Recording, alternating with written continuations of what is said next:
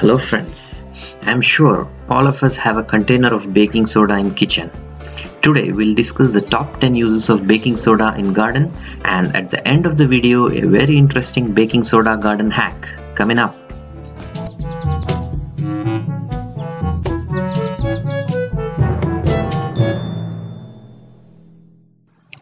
Baking soda is 100% sodium bicarbonate used mainly for cooking purpose.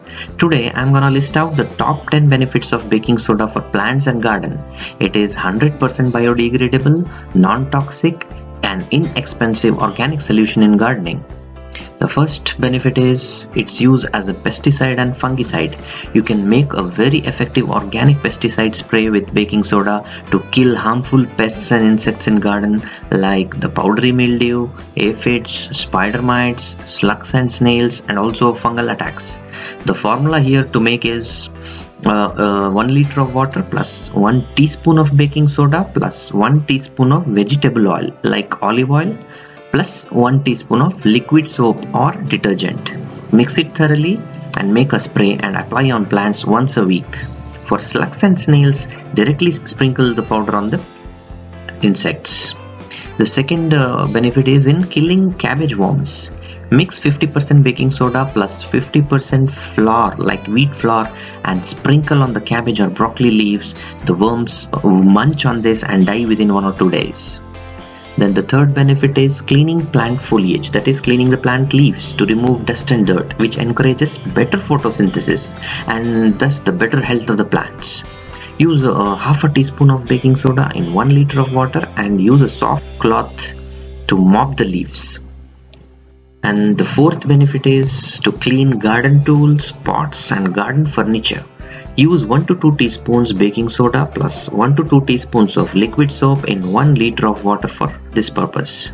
Then the fifth benefit is sprinkle baking soda on your compost pile to drive away the foul smell.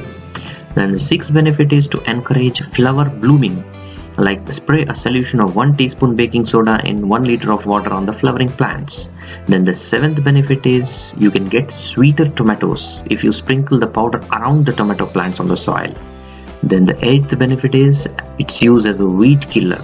Sprinkle it on the tufts of wheat, it will burn the foliage and the weeds will fade and disappear within a few days. Then the ninth benefit is to keep cut flowers fresh. Just add 1 teaspoon of baking soda into the vase water. Then now the 10th and the last one is the hack. Actually, the baking soda hack to test the soil pH without any gadget. You need baking soda and vinegar, that is acetic acid, to perform this pH test on your garden soil. Collect 2 samples of your garden soil in small containers from different areas of your garden. I have chosen here 2 different samples of soil, and also take a half cup of vinegar and half cup of baking soda. This is simple school chemistry. This is based on the acid plus base reaction.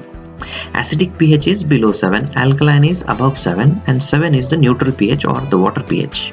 So when you pour the vinegar into one of the soil samples, and if the soil begins to bubble, it is alkaline, meaning the pH level is above 7. If there is no reaction, take your other sample and pour in half cup of water and then add baking soda to it and then stir it. If the soil bubbles, it means the pH level is below 7 and it is acidic soil. There is also a soil pH testing meter available online. The link is provided in the description. So there we have it, folks. Those were the 10 benefits of baking soda in gardening. If you like the video, please hit a thumbs up button and also please comment on the video and share your thoughts and ideas. Happy gardening!